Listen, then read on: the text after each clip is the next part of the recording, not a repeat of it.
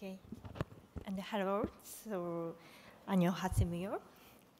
And so, I'm Tomoko Sakai from National Institute of Science and Technology Policy, Ministry of Education, Culture, Sports Science and Technology in Japan. And I'm grateful to be here at OHBM 2024 for this wonderful seminar. And today I talked about my neuroimaging story. It's about the development of the Integrative Eco-Platform for knowledge-based brain imaging across primate species. And okay, and go how to go. Okay, which okay okay. Okay. Okay. So I'd like to take a moment to introduce myself. For the past 18 years, I've focused on brain research using MRI. Especially, I focus on how the human brain has evolved and the development. In the last 9 years, I have been working on creating the database of non-human primate brain imaging using high-field MRI. And this year, I began to my research field of the science of the science. In this area, I'm currently a senior research fellow at the NESTEP in MX in Japan. And so today, I'll be sharing two main topics with you. First, I talked about my past research, and next, I introduced our integrated eco-platform projects. Let's begin. And let's take a moment to look at these paintings by girls and girls. Where we come from, what are we, where are we going? It's a piece that has made many people think deeply about life. Philosophers and science are still trying to answer the big question. It asks about our experience and intelligence. Recently, we also had a focus on the pressing issue of brain disorders such as autism, schizophrenia, and Alzheimer's disease. What is the mechanism of the brain disorders? Understanding those mechanisms is key to developing better treatment and intervention. But and in human evolution, human brain size has increased dramatically since the appearance of genus Homo since 2 million years ago. And human brain size has increased dramatically since the appearance of the genus Homo.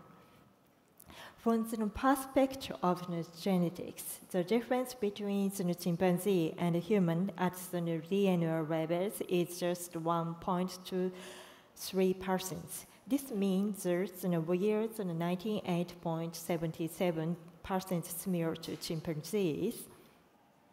So chimpanzees are our closest to living relative to on this planet.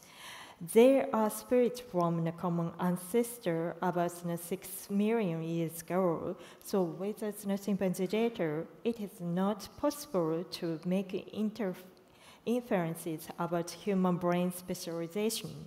However, we have very limited information about brain development of chimpanzee. To clarify the human brain specialization, we have to address this lack of information and obtain empirical evidence about the remarkable enlargement of the human brain. In Japan, we track the developmental trajectory in growing chimpanzees from fetal stage to the puberty stage by combining using MRI and ultrasound imaging. First, I will explain comparative neuroimaging of the cerebral development. This study is by an interdisciplinary team at the Kyoto University of detail from 2000 to 2012 with longitudinal studies on young chimpanzees.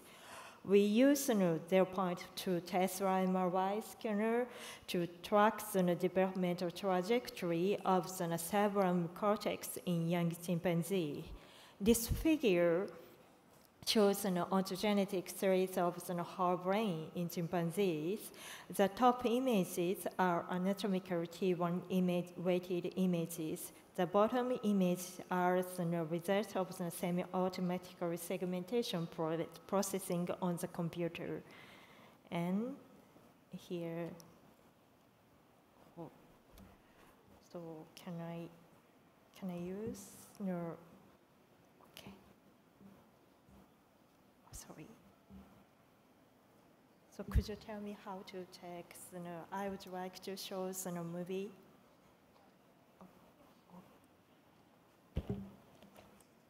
Okay. Oh, sorry. And sorry, I cannot. Okay. Okay. And first, I would like to talk about the comparative neuroimaging of the cerebral development. We found that this remarkable enlargement of the human brain is attributed to a rapid increase in cerebral white matter volume during the infancy. And I also investigated the prefrontal development of young chimpanzees. As you know, the prefrontal region mediates many cognitive functions such as working memory, temporal integration, motivation, decision-making, self-awareness, creativity, and in neuroscience and in anthropology, many scientists are interested in this region. However, compared to the MRI study have not reached consensus as to whether the prefrontal white matter enlargement is to evolutionary specialization of human. It remains in the controversial. And so I compared the prefrontal developmental trajectory of the chimpanzee with that of the human and the macaques in this talk. I would like to show you the main results. This graph shows an age-related change in the proportion of white matter volume with an adult volume. And so from this result, we find that the chimpanzee and humans share an immature prefrontal white matter volume during early infancy. However, the prefrontal white matter volume in chimpanzee developing along the slower trajectory compared with human infants. Human infants exhibit a more dynamic change in white matter volume in the prefrontal portion during infancy. The finding of this study was introduced by the Eureka Award from the AAS of the Science of the Journal. And next, I would like to show the comparative neuroimaging of the fetal brain development. I will discuss gestational length in the primates. Human gestational length is slightly longer than in great apes. For example, the human gestational length is around 38 weeks. The chimpanzee gestational length is around 34 weeks.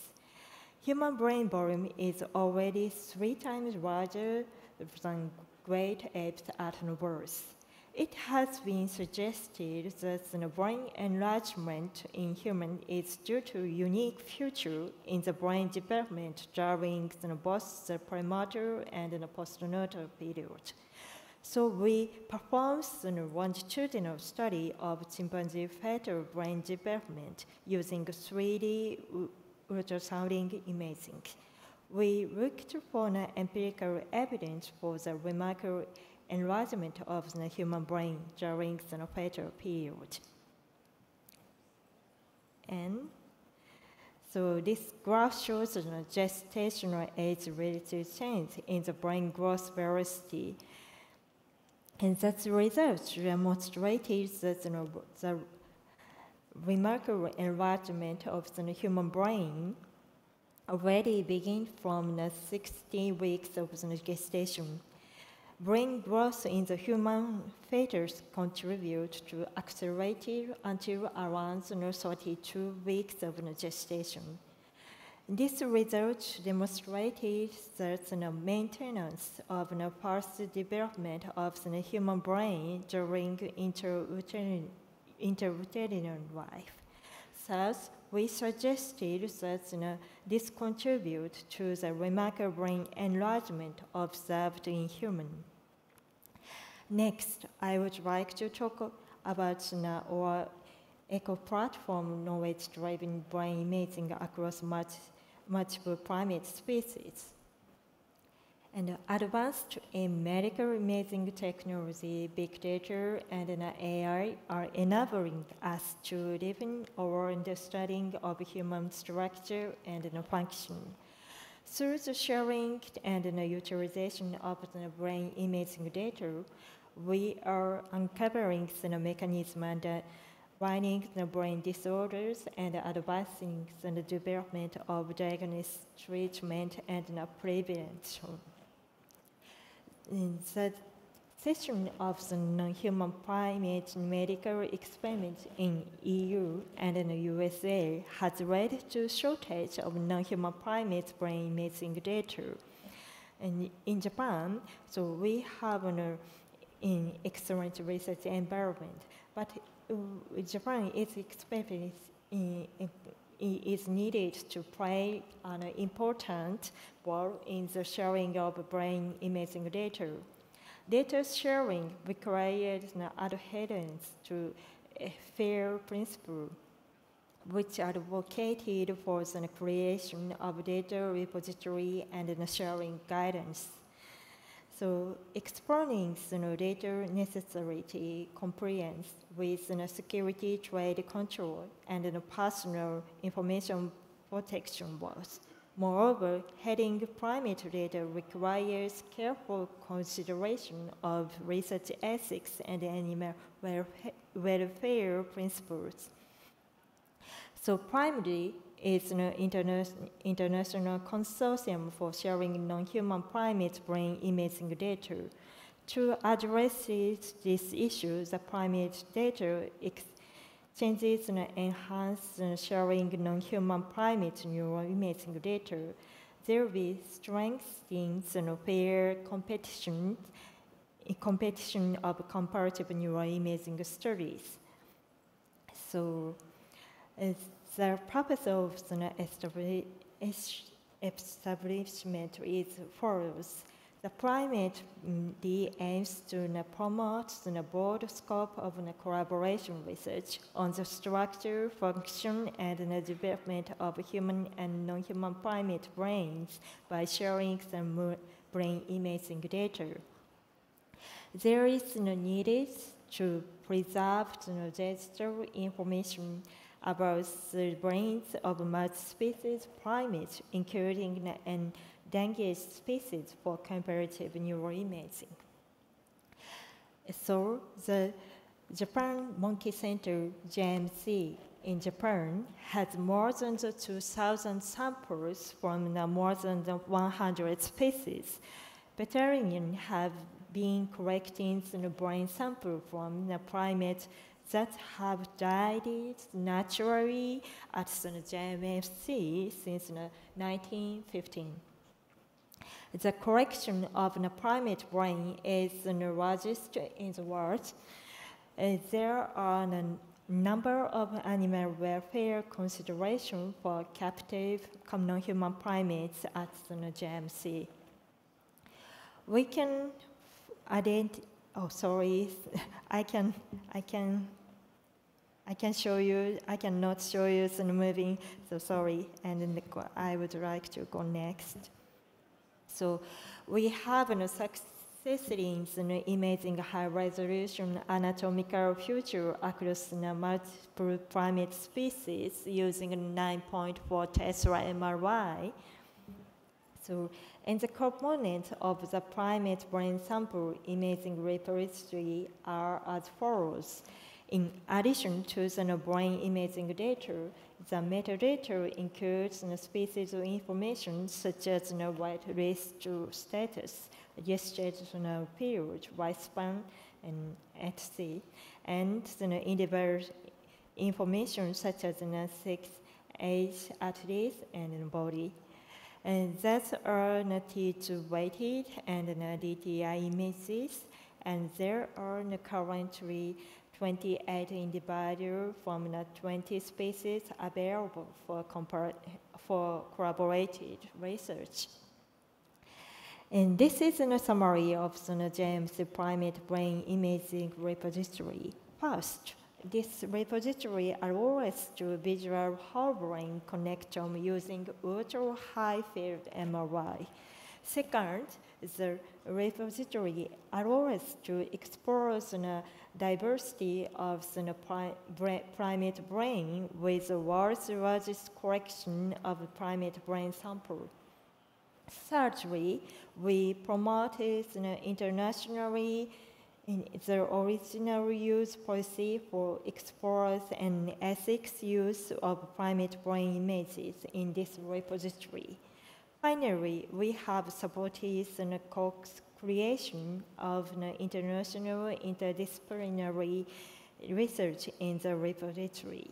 We involve research from the field including biology, medicine, physics, engineering, and computational science from more than 10 overseas institutions.